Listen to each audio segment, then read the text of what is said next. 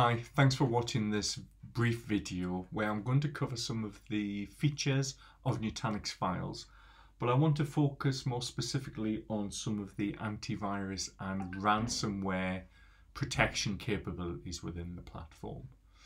So I just want to first of all start within the management console and just give you an overview of the infrastructure elements that I've already set up as part of this demonstration. So I'm going to start by showing you the virtual machines that I have running.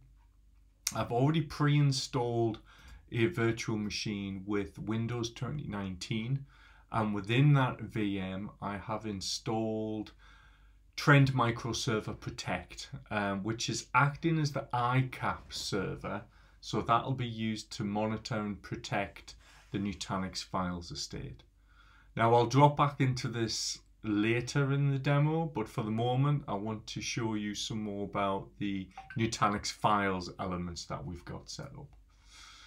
So if I drop straight into the file server, and from there I have a number of different options, but for the moment I'm just going to launch the files console.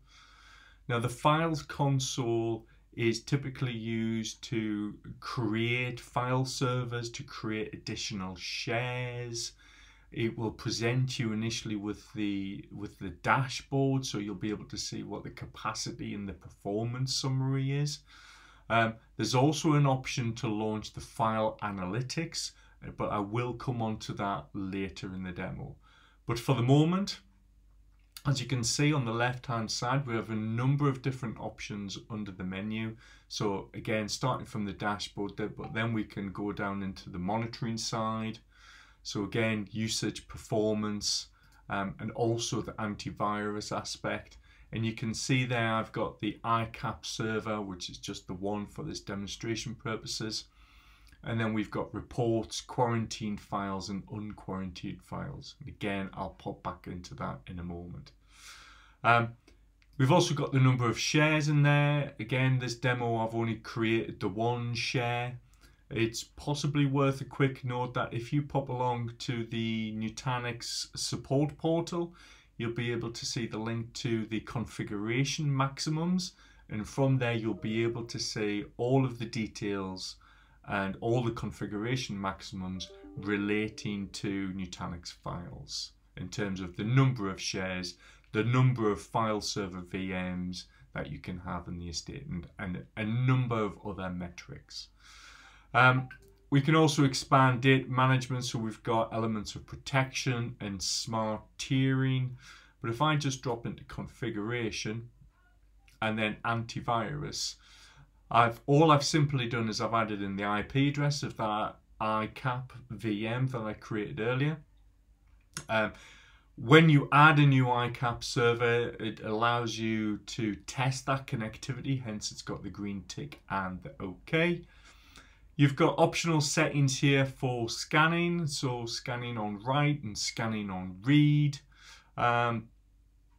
You can put optional file extensions to be excluded. And then we've got some optional, again, some more advanced settings down below.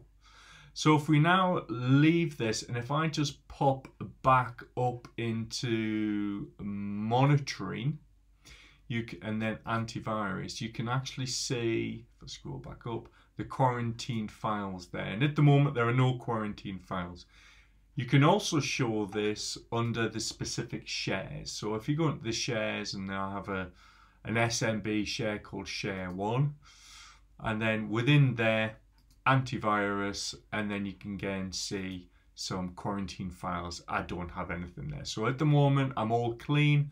I do have some events from some testing that I've done earlier, but at the moment these are not live. So at the moment I've got nothing quarantined. So now if I just jump back into the Trend Micro VM, I'll just launch that console again. And what I've done, I've used a standard text file that I'll be using to imitate a virus or a virus infected file. So this is just a standard dummy test file that is available from the public domain. So if I just copied that little bit of syntax there, and if I go into my share, so this is the share here, and if I create a new text document, I'll call it ICAP.text. If I open that, I'll paste that in there, save that. And this is from ICAP, so if I just show you quickly, if you're not familiar, so if you do a ICAP.org, this is just available on the public domain, but you can download and test files for a number of different sort of malware. It's available in the public domain, and you can use that to test any kind of implementation. I've added in that text file, so if I just rename that to .com,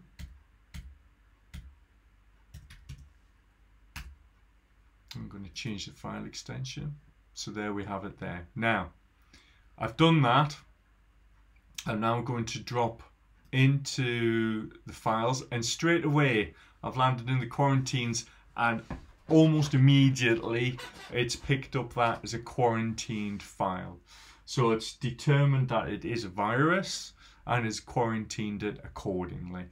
Now we have a number of different actions on there. If I select that button, actions, I can rescan it, I can unquarantine it, or I can delete it. For this particular demo, I'm simply going to delete that file. And again, if I now drop back into the Launch console, there we are, and then go back into that shared file, it's been deleted, it's been removed.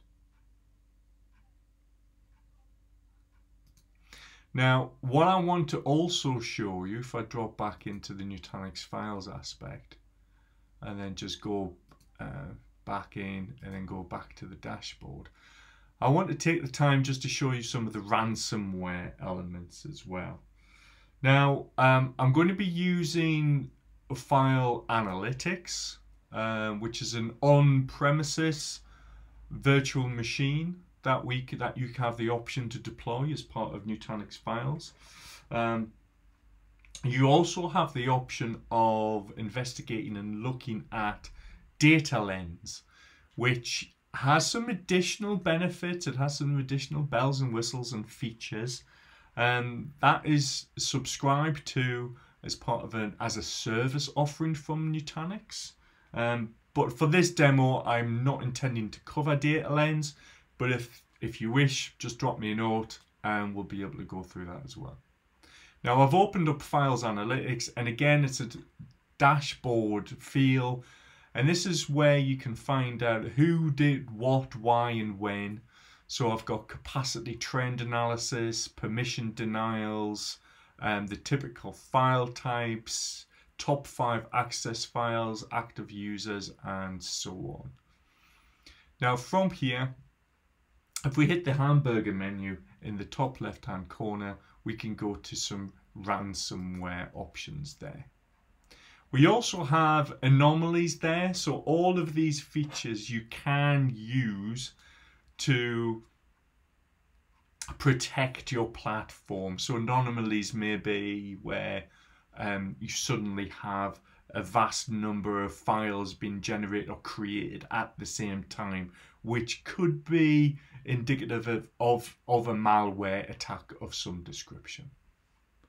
But back to this demo, so I've dropped into the ransomware, and you can see during some of my earlier testing, we've got some recent attempts there already where I've blocked file rename. But if we go into the settings, let me show you the settings. So at the moment, we're using a blocked file signatures of 250, or actually it's 249. I'll come on to the extra one in a moment. So 241 of the most common ransomware file signatures, but that can be updated on a regular basis, and you can also add in your own file signatures.